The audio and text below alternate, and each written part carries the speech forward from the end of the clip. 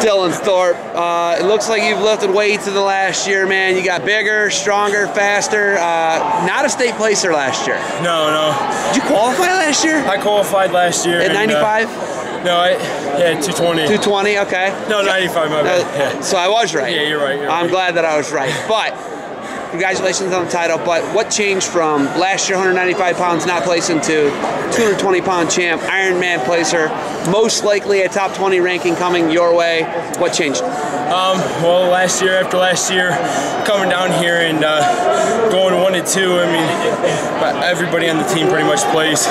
Just sitting there watching them get awarded and just standing there being kind of like the outsider kind of gave me a boost of motivation to get in the gym and do everything I could to make the season the best one yet.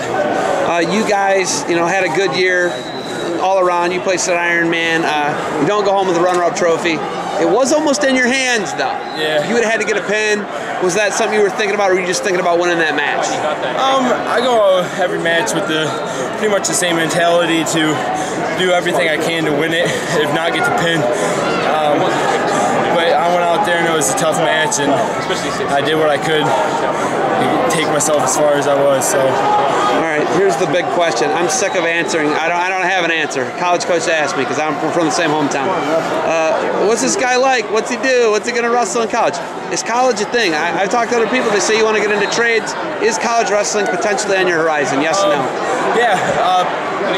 Beginning of season, with going into last year and not doing too well, I thought trades was going to be my thing, that I couldn't wrestle in college. But coming into this year with the big show up at Ironman, it really brightened myself to think that I could actually wrestle in college. So I'm definitely looking to start looking at some places now that wrestling is over.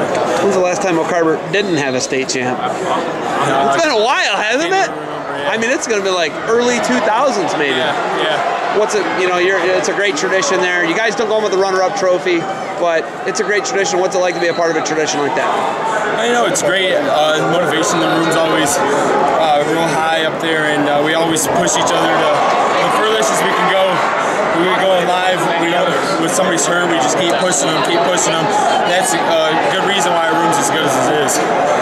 Flow Nationals, high school nationals, Fargo, any of that for you, or is it time to go to work? What do you do now? Pretty much wherever it takes me. If there's opportunities, I'll take them. If not, I'm just kind of going with the flow as of now. All right, man. You got anything else for me? No. Congratulations on the title. Go enjoy this, celebrate, and hopefully we'll see you at the next level. Thank you.